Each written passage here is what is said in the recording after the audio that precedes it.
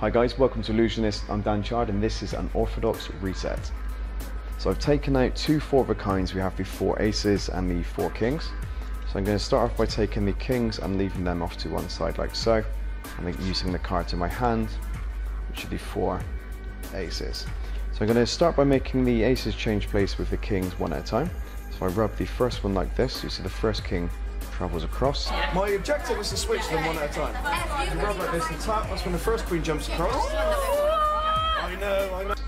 The next king we take like so. Actually watch. The ace will actually travel and change. Now the interesting thing about this, I'm going to place the king off to one side.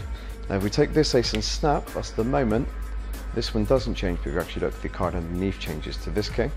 If you snap again, that's when you get 1, 2, 3 and 4 kings. watch like this, we snap the fingers, that's when the next one changes. You have 1, 2, 3 and 4 queens. So if the kings are here now over here, we should in fact have the 1, 2, 3 and 4 aces. But we'll try and make the trick go backwards. So we take the kings like so, and I'm just going to wave this king over the cards like this, and you should see we instantly go back to having the 1, 2, 3 and 4 aces. You watch the queen like this, and you wave, that's instantly, and you instantly get the 1, 2, 3 and 4 aces. And the question is, if I've got the aces here now, what's on the table? Queens. But watch this, if we wave the queens, that's the moment they instantly become 1, 2, 3, 4 aces. And down here, that's where the queens are. I know. Thank you very much. The kings. If we take the kings and wave, that's the moment it should instantly change. So 1, 2, 3, 4 aces, and over here are the kings. Enjoy.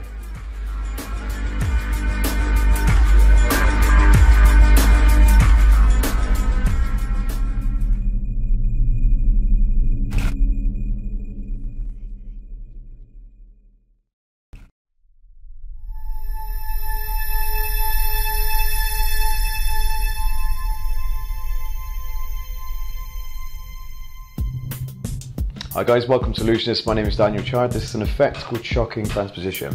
Let's get into it. So when you cut the cards like this, your common objective is to try and find a high cards. In this case we have a king. So rather than just one king, we try and find, in this case, all 4. So we have 1, 2, 3 and 4.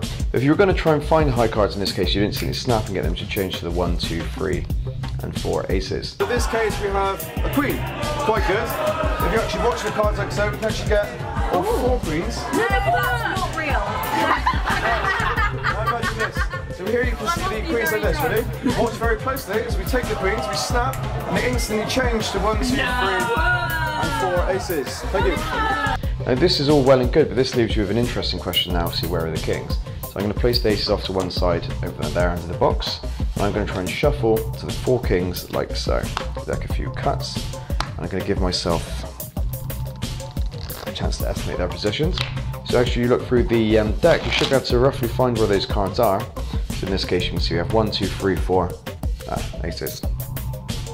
If you actually look over here underneath the box, you should see the 1, 2, 3, 4 kings. Push your hand down. I'm going to try and shuffle to the 4 queens, you ready? So if I shuffle the deck like so, we should have the 4 queens. That's real, man. 4 queens like this. 4 queens, 1, 2, 3 and...